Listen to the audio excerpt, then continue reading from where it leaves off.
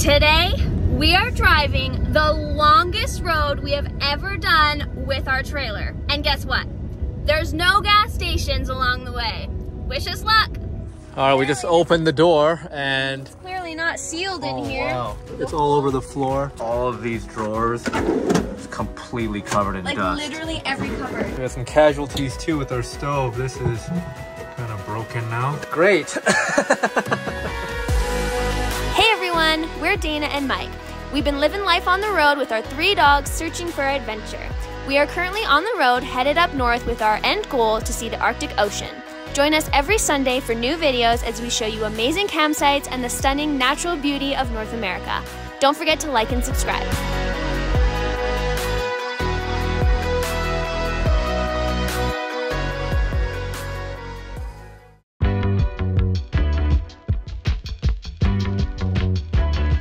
How's it going, everyone? Hello. Welcome to another episode of Let's Just Go Travel. We are currently here in the Northwest Territories. Been spending the last week or so here. We saw a bunch of really cool waterfalls and explored the area around Yellowknife, and we had a really great time. Today we have hitched up and we are heading out of Northwest Territories. We're heading back into BC. We're gonna slowly start making our way over to Alaska, as well as stop at some of our favorite sites along the northern BC route. But before we do that, we do need to get out of Northwest Territories, and this is going to be a bit of a challenge. So as we're on the road out of Northwest Territories, we have to go through this really long section. It's between Fort Providence and Fort Liard. It's about a 480 kilometer stretch of highway where there's no gas stations. It's gonna be tough with us in a gas truck pulling a trailer. Our max distance that we can go while we're towing can be anywhere from 350 kilometers to 450 kilometers. So in either of those scenarios, we're not gonna make this 480 kilometer stretch. We have purchased a couple of gas cans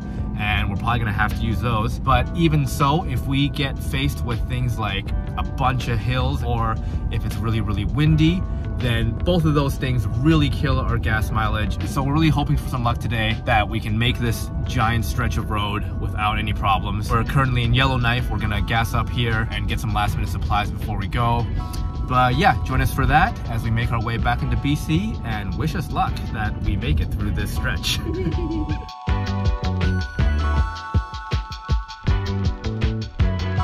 Alright, while we are stopping here at Co-op for gas, more water, we are going to change the air filter. So, if you guys saw our last episode, we drove through a bunch of wildfire smoke. It's actually, I don't know, it's not that bad, but we should still change it anyway. It's been a long time since we changed this. So yeah, no, better to get a new filter in now that we're past most of the wildfires, and yeah, should be all good. You know you're in the north when you've massacred this many bugs while driving. The trailer's even worse. Look at the trailer. Just bug fest. Gross.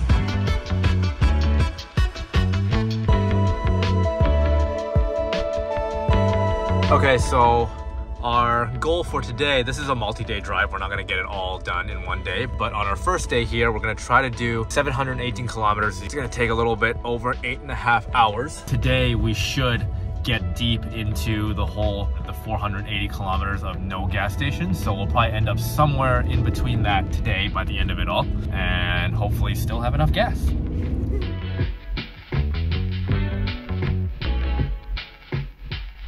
All right, we're about 2.5 hours in now. Time for a lunch break. A good tip for living on the road: the day before you know you're gonna have a long drive day, make something that has lots of leftovers like pasta, because then you have food for on the road. You don't need to stop and make something. You don't need to spend money on the road for fast food. No, it's a good tip for sure. We've gotten used to doing it pretty often now before drive days. It works great. Calvin, do you wish you had some pasta? One other thing about really long days is obviously your body gets super sore, super tight. I've noticed the last little while that my body is just not having it on these long days. So we brought with us our neck massager. So I have decided that today I'm gonna sit here, get a massage while we drive. Also, the massage gun comes in handy so that you can massage out your legs while you're sitting here. Oh, seems brilliant to me. This thing is going so fast, you can barely see it in the video. Like, it looks like it's in slow motion. Alrighty, so we're approaching Fort Providence, and this is the site of the last gas station before we drive almost a 500-kilometer stretch of no gas.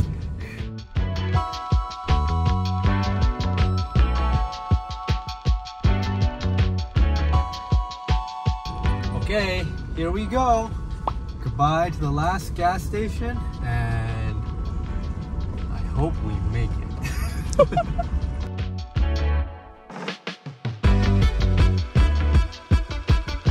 Alright, so we just hit this gravel road. There's some construction happening. I think this gravel road goes on for like 12 kilometers, so it's quite a while. Okay, so we just saw the end of construction zone sign, and it didn't go back to pavement, so... I really hope it does. We really hope it does.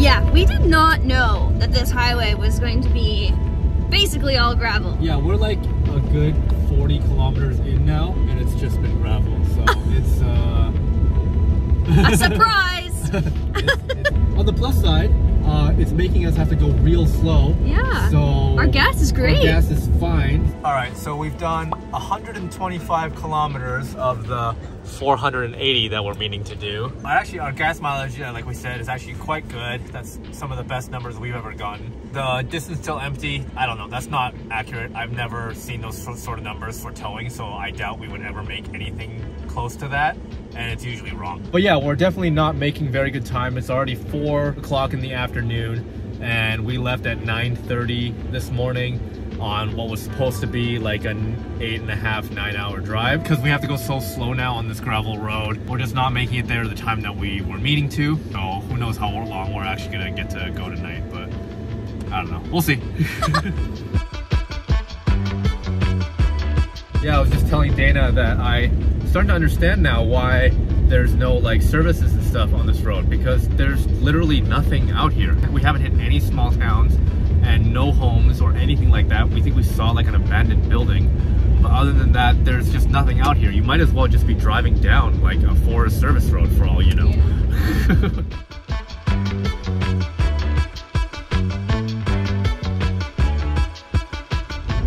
So we got our list of all the wildlife that we've seen so far heading up north, and as you can see, bison is the clear winner. But I mean, it was cool. We got to see a couple of grizzlies, which was, I'd never seen a grizzly before, so that was a first for me. And same with porcupine. We had never seen one of those in real life either, so yeah, it was pretty cool. Whoa! We just hit pavement!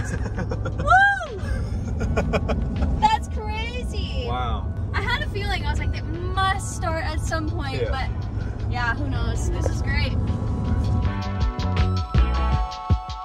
All right, we are about to get to the halfway point between where we started and Fort Liard. So we are turning left to continue to Fort Liard. If we went that way to Fort Simpson, it's basically an hour drive to Fort Simpson to a gas station, and then we'd have to come an hour back just to go down here again. So it's no lie, there is no gas station between Fort Providence, where we started, and Fort Liard, where we're going. Oh yeah, and plus it's gravel yet again. All right, it's almost 6 p.m. We've been driving for about 8.5 hours now. The puppies are telling us to stop because they need food. Yeah, they really need to have some dinner, and I could use a snack too. And yeah, we're still well above half a tank of gas. Yeah, going through that stretch of gravel road where we had to go slow, that saved a ton of gas, and yeah, we were all worried about not being able to make it through this stretch with enough gas, but at this rate, we're not even gonna have to touch the jerry cans. It should just make it all the way to Fort Liard. Small wins there, saving gas by going slow, you save some money at the same time, so, you know, we get there a little bit slower, but whatever. We still make it, so it's all good. Bear, you must get out of the way. Yes, move, please. All right, we have arrived at what is hopefully gonna be our rest stop for the night. And another thing, we literally just saw a bear less than a kilometer away. We're actually kind of headed back in the direction of the bear now. So we gotta really be bear aware, make sure there's no sort of food left out or anything. But yeah, this will work. Oh yeah, it's nice and open. Why don't we do a loop? I'm thinking over there. But I'm glad that this worked out. Yeah. We've been driving for 11 hours now. It's been a long day. I just want to not be driving anymore. All right, home for the night. Finally, I am so done driving. So this is where we're at. We are just above a quarter tank left, and we only have about another 70 kilometers or so to go before we get to Fort Liard. So success on making it with 1 tank of gas. Definitely those gravel roads were sort of a blessing in disguise because we had to go so much slower, but that also made it so this day was long, because that was really long.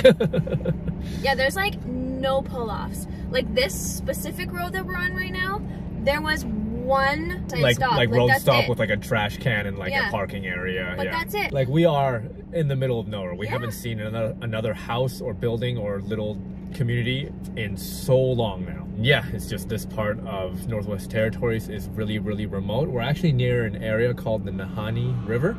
And it's really interesting because we've heard a lot of like crazy stories about that area. There's been like a lot of weird unsolved murders that happen deep in the Nahanni Valley, I think. If you listen to what's oh yeah, there's this podcast that I listen to called Mr. Ballin that he talks about unsolved mysteries and things like that. And deep in the Nahanni Valley, you have to fly to get there. Yeah. There's been some crazy unsolved murders, and it's like we're sort of near that area right now, so that makes you feel good, doesn't it?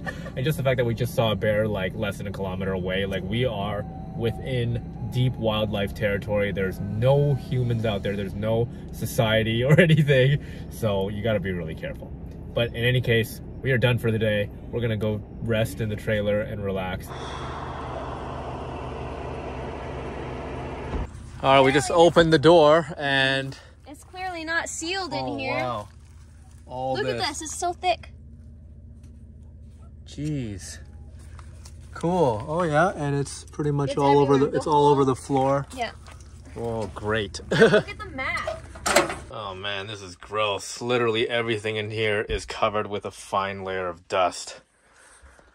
Well, that's how you know the trailer is definitely not completely dust proof.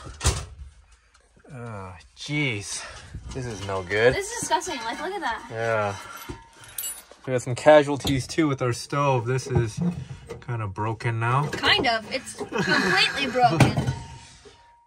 Great. Filthy in here. So we have this bag of dog food that lives in the back here. Just gonna move it to inside of the car because the tonneau cover is not gonna be enough to prevent the smell of it to get to that bear that's somewhere over there. So yeah, better be safe than sorry.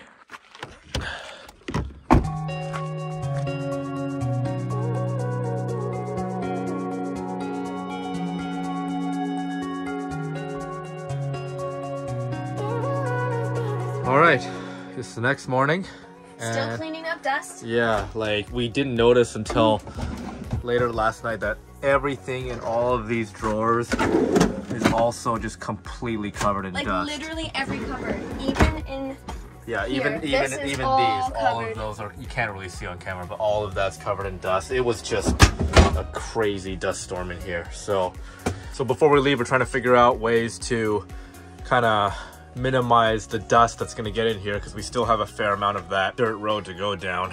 So I'd rather avoid it being gross in here again if we can. We found that a lot of it came in from the front door here, like the bottom corners. So we're actually going to try to like shove like a yoga mat down there for when we drive to see if it'll help plug up that hole. So these are pretty unorthodox ways of doing this.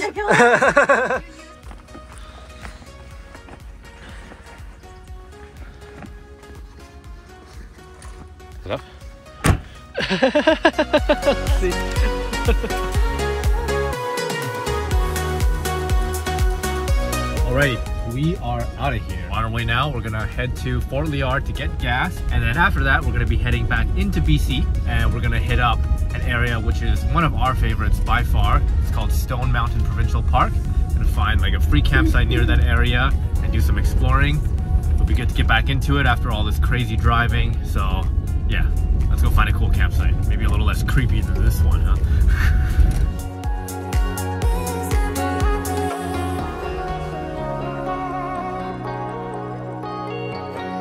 All right, we have finally made it to a gas station. It's an interesting setup. You gotta prepay here and pump here, and all the gas is stored in this giant tank right here. So that's kind of interesting. But yeah, we are just under a quarter of a tank. So we averaged about basically 19.920 liters per 100 kilometers. It says we have 134 kilometers left. I don't really trust that. That gauge is usually wrong, but I mean, we made it all the way here. 485 kilometers on one tank of gas. Didn't have to use any jerry cans. Worked out good, except for the dust. That was awful. All right, gassed up. Let's get back to BC and head off to the next campsite. Oh my God, we are about to transition back to pavement.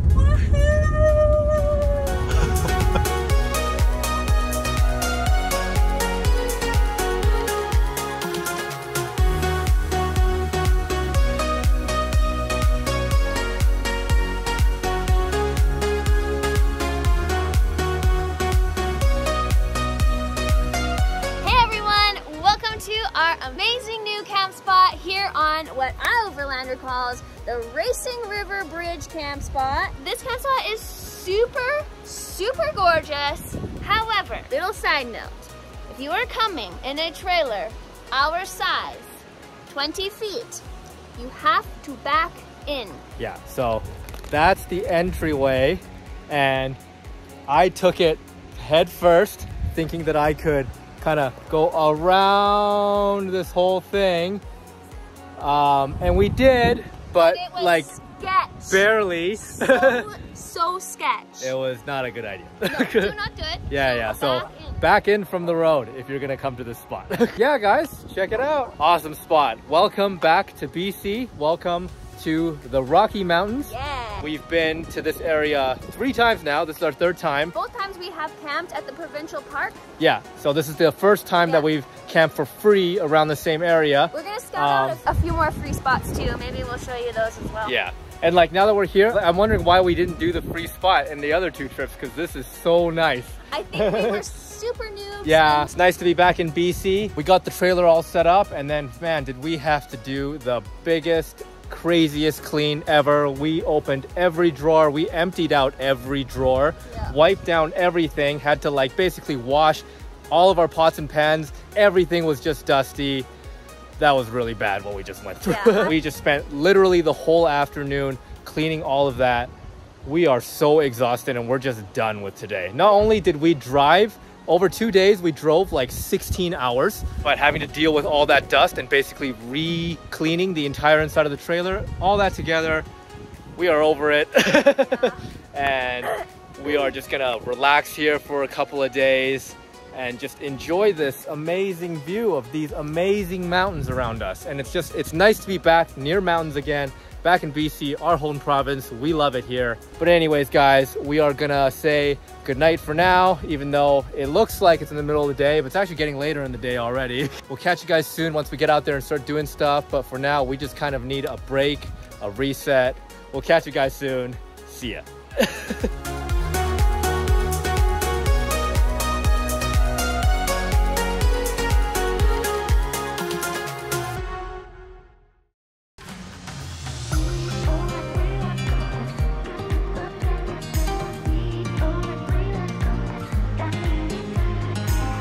All right, hello everyone. Welcome to a new day. So we've just been kind of hanging out in the trailer, relaxing after that craziness we went through. Today we're finally gonna get out there and go do some hikes. We are going to do the Baba Canyon Trail today. So yeah, guys, join us for that. It's a beautiful day here today near Stone Mountain Provincial Park, and let's do this.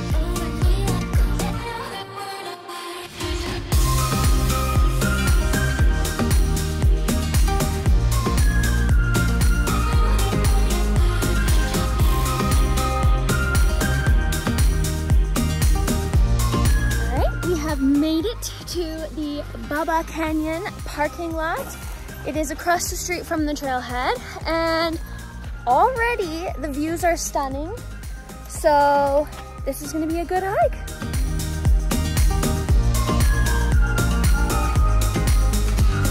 So this trail is approximately 6 kilometers into the canyon.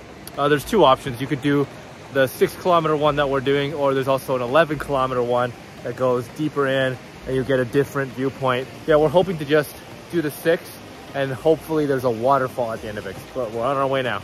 Like we said before, this is our 3rd time in this provincial park at Stone Mountain. We have done a ton of the different hikes here. We've done the main ones that you're supposed to do when you're out here, such as Flower Springs Trail and the Summit Trail. Those were both really, really awesome. And yeah, it's nice to be able to check off some of these other hikes here because there's just so many really, really nice ones. So if you can, you gotta hit them all, but it takes time. It takes multiple trips, as you can see, but I don't know, totally worth it. This place is just amazing.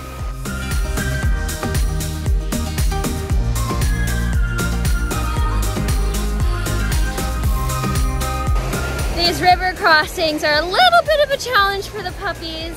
And then keeping them on a leash because, you know, bear safety and all is a little bit more complicated. But the water's gorgeous, this canyon's beautiful. Yeah, I mean, it's not a bad thing to be in this water. It is. It's hot today. Yeah.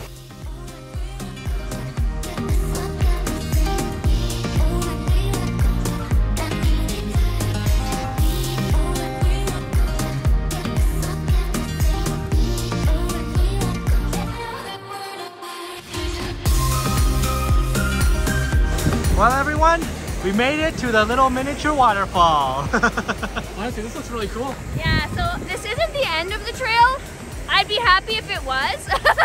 But this is just really pretty. There's like a big pool, a waterfall, the mountains. It's a very nice spot to hang out.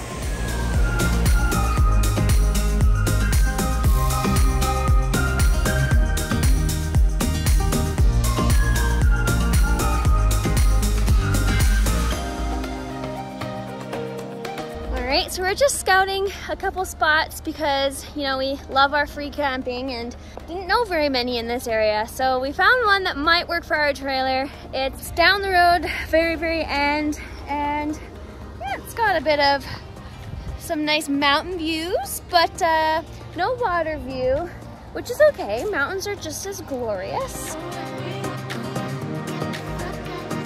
Alright, here's another one. This one's pretty close to where we are, but it looks pretty overgrown. It's quite a bit smaller than ours. Oh dear God. Okay, this is... I mean, it's pretty. Car only. Yeah, but you're not getting a trailer. Well, I mean, sure, No, I guess you're not, you could back it in, but like... You're getting scraped It's very up. small. Alright, we are back to our beautiful camp spot. And the reason we were scouting the other one was because I've been putting together a big giant map that I'm hoping to sell one day, and a bunch of itineraries. Oh my goodness, these hair. And a bunch of itineraries that I'm hoping to sell to you guys. And I've been putting in a lot of work, so I've been trying to find some additional camping around here that is free, because like we said earlier, Summit Lake can get pretty expensive if you're staying here for quite a long time. From what we just saw, I believe only one of them really could work, but it's not beautiful, but it could work. These trips that we've been on, like all the different journeys that we've been on throughout the last few years, were all designed and basically curated by Dana. Like, she has done so much crazy research into all the different locations, campsites, hikes, and where to go and what to check out and where you can find all these things. It takes a lot of effort to create these maps and itineraries for us. So if you guys have been following along, you know that we have a few that are out there for free that you guys can check out. There's one for like Ireland and Newfoundland, and one for northern BC, which is where we are now. But Dana has so many other ones in the works, like an entire cross Canada one for Mexico, one for the States. There's just so many different places to explore. Yeah, like she said, we're hoping to sell them at some point. For now, a few of them are for free. You can check them out in the link in the description below, and it gets really detailed, like exactly where to go to get campsites, exactly where to go to do these hikes, how long they are, what you're gonna need, all this stuff. So definitely check them out and go out there and make your own awesome adventures and memories. I totally forgot that I was supposed to fix this stove before we left this spot. So if you guys remember from earlier, this element has completely kind of broken.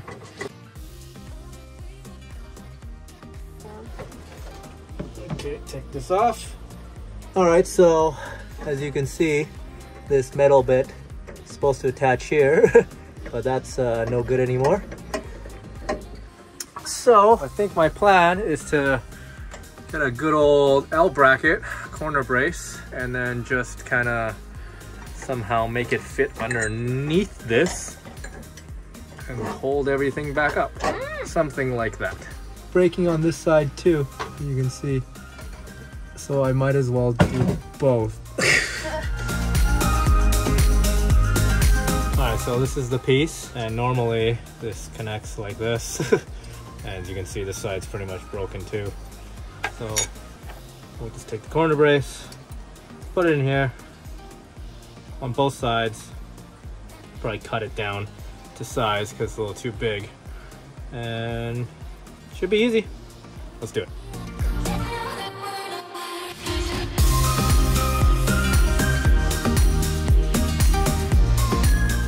Well, ta-da! The ugliest stove element brace ever made. Let's see if this works.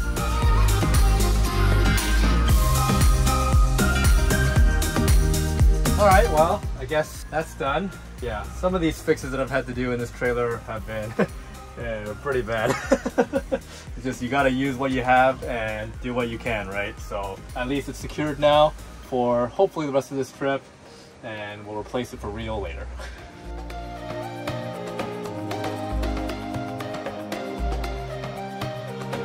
So it's the next day. We're actually on our last day here now in northern BC, and we're in an area called Muncho Lake Provincial Park. It's about 30-40 minutes away from where we're camped. We're gonna do a hike called Stones Sheep Trail. It's to go into this valley here, and there should be some really cool views.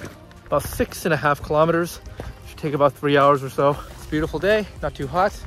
Time for a hike. Let's do this.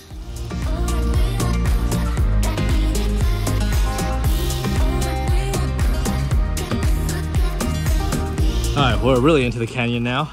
And we're both just saying that it's really got this Lord of the Rings evil vibe going on deep in the canyon there because of all the clouds. It makes it super moody. But and I think this trail, I don't know what they're called, but these little like hoodoo type things that keep popping up, they're very kind of creepy. They give off that creepy vibe. For sure.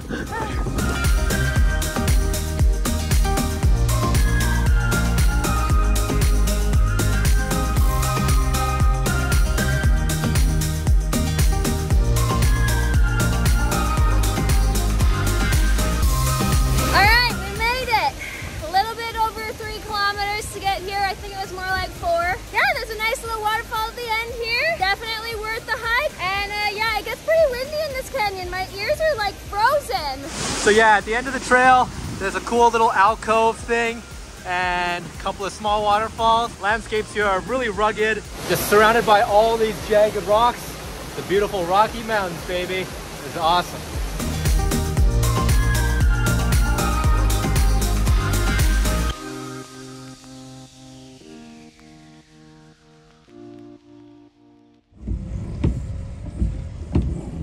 Hey.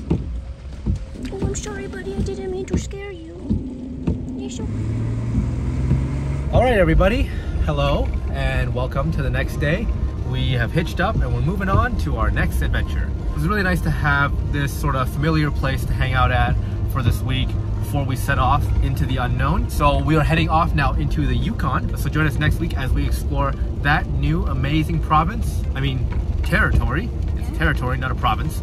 So yeah, guys, thank you so much for hanging out with us. Stick around for more adventures to come, and wish us luck as we head deeper into the north, into the unknown. Let's do this, huh? But with that, guys, thank you so much for watching. My name is Mike. I'm Dana. We're Let's Just Go Travel, and we'll see you guys on the next one.